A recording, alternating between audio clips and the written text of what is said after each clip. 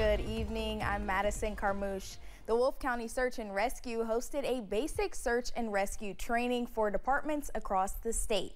WYMT's RJ Johnson shares how trainings like these make a difference for emergency situations. As the seasons change and more people are outdoors, officials with the Wolfe County Search and Rescue Squad, like Chief John May, are making sure they are up to date with trainings for different emergency situations. They range in severity. You know, sometimes people are just lost. We don't really consider them that lost. They just don't know where they are, but we can get a coordinate. They may even still be on a trail, but they just ran out of daylight, don't know how to navigate after dark and those kind of things. Some of those we can take care of over the phone. But sometimes it might be a life-threatening situation they have to work through. But then unfortunately we have more severe incidents like we've had over the past couple of weeks. A gentleman that slid off the side of Indian Staircase almost went off the side of a cliff, which was about a 100-foot cliff at that point. So we had to use some rope work. We kind of specialize in technical rope rescue, swiftwater rescue, but we've sent some of our rope techs in to rig a system to get down to him safely and then extract him away from that cliff ledge. Training officer Eric Lutkinoff says it's also important for first responders to continue their trainings.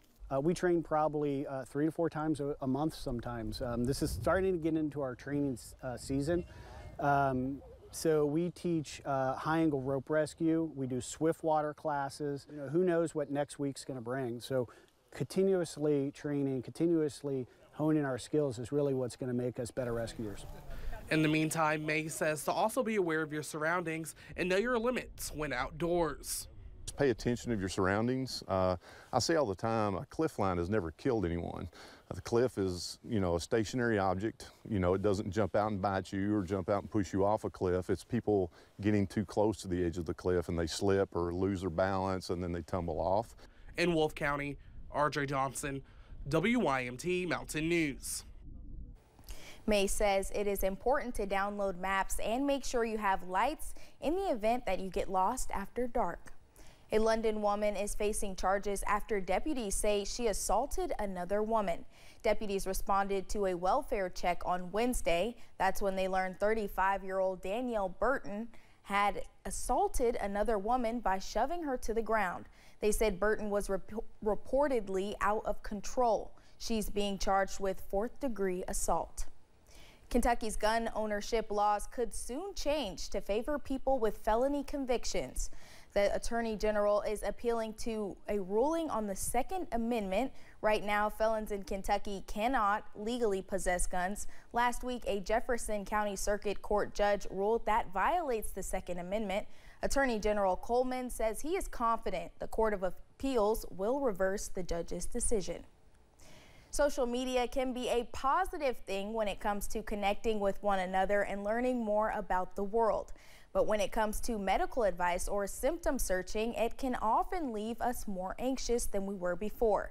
Dr. Erica Almoldover is a general surgeon at Baptist Health Corbin. She says the biggest issue that comes from turning to social media for medical inquiries is misinformation. Been a shift in the questions and the type of information that the general public has access to based off of social media. But I have heard some of my younger patients say, oh, on TikTok or on Instagram, I heard so-and-so got their gallbladder out and they had XYZ problem.